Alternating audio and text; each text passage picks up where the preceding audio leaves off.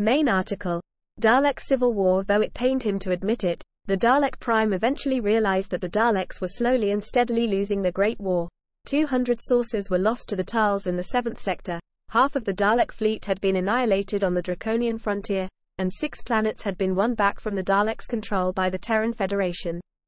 Faced with the computer prediction that the Daleks would be utterly defeated within 80 years if things went on this way, the Emperor took the decision to resort to time travel more fully than ever before.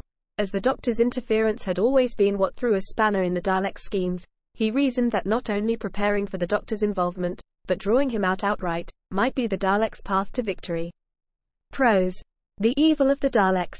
Hence, after Daleks under the leadership of the Emperor were eventually summoned to 19th-century Earth by the human businessman and amateur alchemist Theodore Maxtable, who had devised a new form of time travel involving mirrors and static electricity, they took over Maxtable's techniques for themselves.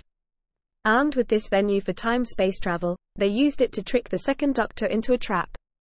They asked him to implant the human factor into 3 Daleks, claiming that they desired to become humanized Daleks allying the best of mankind and Dalek kind.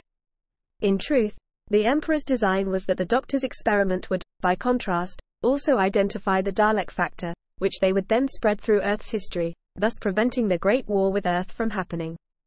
However, having realized the Daleks' plan, the Doctor encouraged the 3 humanized Daleks, Alpha, Beta and Omega, to defend themselves. Fearful of the implications, the Emperor ordered many Daleks through an archway that would re-implant the Dalek factor. However, the Doctor switched factors so that all Daleks through the archway were humanized. A conflict between the normal and humanized Daleks inevitably broke out across Skaro, apparently ending the Daleks. TV.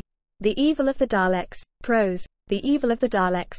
According to one dissenting account, the Dalek Prime's human factor gambit and the subsequent near-destruction of the Dalek Empire actually occurred at a later point in Dalek history, post-dating the revival of Davros and the Dalek-Movellan War.